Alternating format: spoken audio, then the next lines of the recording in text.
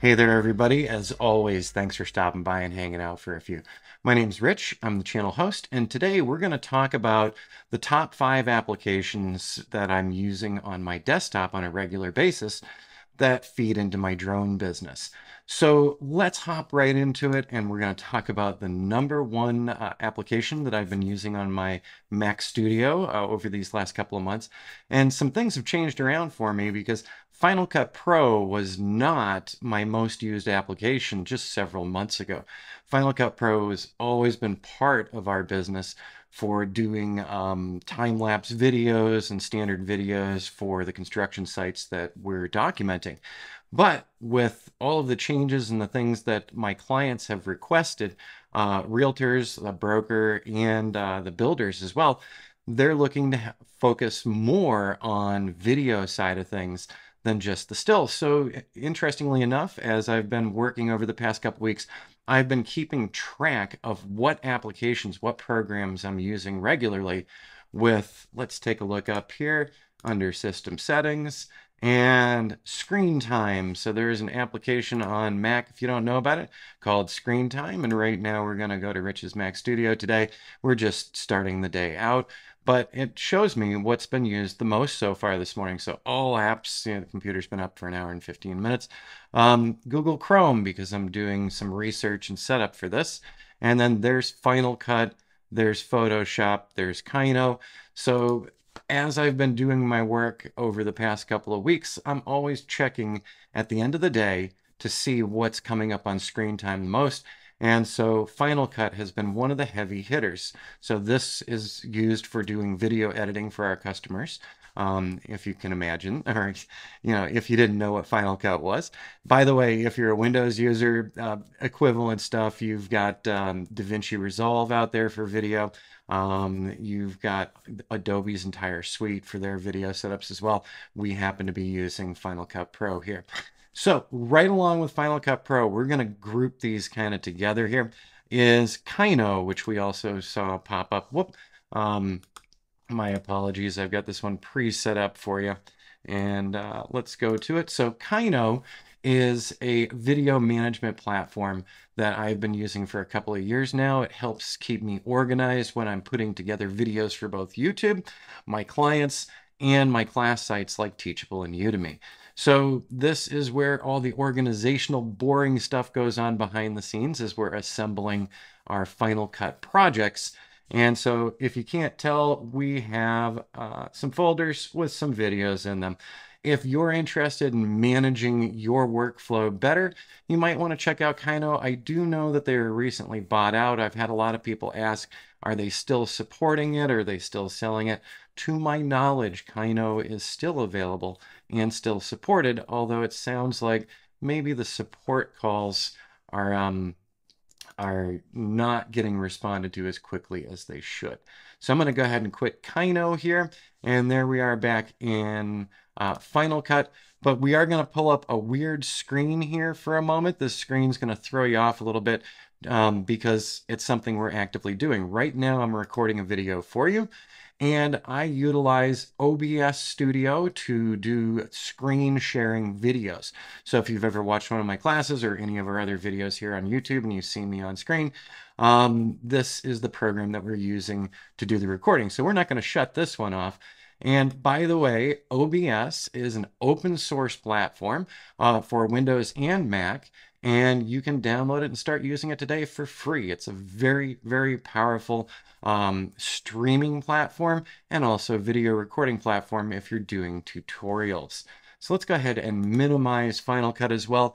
And the next thing that we're going to jump down to is Photoshop and Lightroom. So I've got what I think is going to be the thumbnail for this video for you. And I was putting this together earlier this morning and I was utilizing Photoshop saying, yeah, look at that. Every time we do thumbnails, we're utilizing Photoshop. Now, in addition to Photoshop, we are also using Adobe's Lightroom Classic right down here on the screen. And we don't need to dive deep into Adobe's Lightroom Classic right now. I just want to let you know I'm treating this as a package. Now, normally I'm utilizing Lightroom Classic a lot more than Photoshop. I just happen to be working on Photoshop this morning, but So there we go. Our primary photo editing is Photoshop and Lightroom put together. So if you can't tell already, this is going to be more than a top 5 because we're bundling a couple of things together. The next desktop application we're going to talk about is QGIS. And if you see the smirk on my face, it's because I skipped over some things in the recording and I was laughing at myself. So I'm still composing myself. But so the next application here is QGIS. This is a geographical information system. It is also open source, just like OBS was open source. So I'm going to keep the unavailable layers, but one of the things that we have now been using QGIS for is planning our flights for our client job locations and also cataloging our flights. So it's gone beyond just some of the flight planning that we're doing for our projects.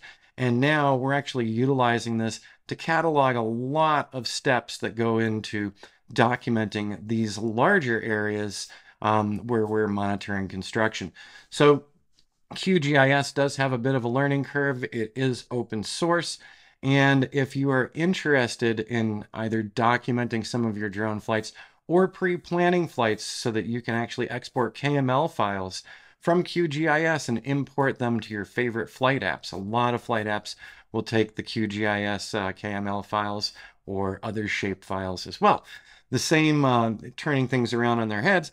So some of the applications that you might use on your iPhone or Android for autonomous flight control, what you set up in those applications can also be imported back into QGIS as well. So this has become a very powerful tool for us, and we have been using it on all of our new projects here in 2022. So we adopted this early 2022, and it has just grown exponentially with us as far as planning out the larger job sites. So you can lay out maps and models on this. So this is our Solstice project, and we're not going to do a deep dive on this, but we do have access. Let's scroll all the way down, and I'm just going to turn on. There's ESRI's topo map. So you can see here, we've dropped the geotiff right in here, giving ourselves kind of a point of reference as to what's around us. We can also utilize maps like the Google Hybrid map. So now we see our project area, our geotiff, in the same space as the actual Google Hybrid map that's available to us. So if you'd like to plan and catalog your flights for your clients, I would strongly suggest looking into QGIS. Next up in our list of desktop applications, I don't know if I should call this a desktop application. This feels kind of weird, but it does reside on my Mac Studio, and that is WebODM. So WebODM is an application that allows us to do two-dimensional and three-dimensional modeling. Let's go ahead and pull up the Ironstone Way project here. Let's take a look at that mapped area just for a moment. And so we're looking at a two-dimensional map right now in WebODM. If I go back to my dashboard here, we could even take a look at our most recent solstice. So let's take a look at a 3D model here. So there is the point cloud. So this is running on my desktop, but it does use a web browser interface. Currently, we're using Chrome.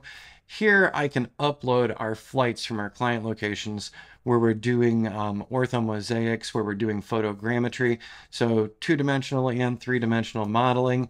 And this one I used to consider one of my more heavily used applications, but like I said, as we've been making a shift more toward the video side at our clients' requests, we haven't seen as much time on WebODM or Metashape for that matter. So that is the one other desktop application that is regularly used, just not used as much as it used to be. And here we are, we're in the Metashape interface, and I'm just going to take a look at that first one, which is Solstice, which I actually added to this recently because I was just wanting to see some of the three-dimensionality of this project site. So if we actually roll this down, and I've also got it adding in, you can see the Google Earth map around us here because I had actually turned the maps on. So we're still using Metashape along with WebODM for when we're taking a look at our models and maps. Usually what will happen is I'll run it through WebODM really quickly. I'll just do a low resolution setting to see how things are looking. And then if I need to do a higher resolution setup for our geotiffs, I can always bounce over to Metashape Pro as well. So there you have it, everybody. Those are the top applications, the most used applications here at AZ Drone. It is kind of weird seeing things change, that we're moving toward the video. So we've got the Final Cut, we've got Kyno, we've got OBS recording this. We're utilizing QGis, we're still using WebODM, and we're still using Metashape. And of course, are there other applications that we use regularly on this computer? Absolutely, but I wanted to talk specifically about software that feeds into my drone business, that's used hand in hand for processing the data and the images that we collect with our drones while we're out in the field.